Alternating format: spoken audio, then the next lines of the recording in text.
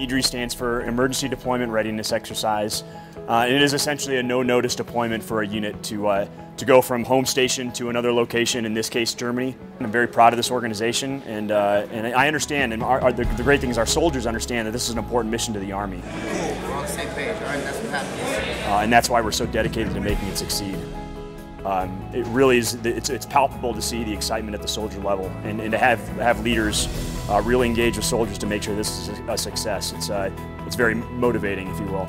So ensuring that we have, obviously, all of our equipment is good to go, fully mission capable, ensuring that all of our soldiers are both physically and mentally ready to deploy. It's a fast-paced environment that is testing a lot of systems, and I think on the back side of this we're going to learn a lot that'll help us down the road.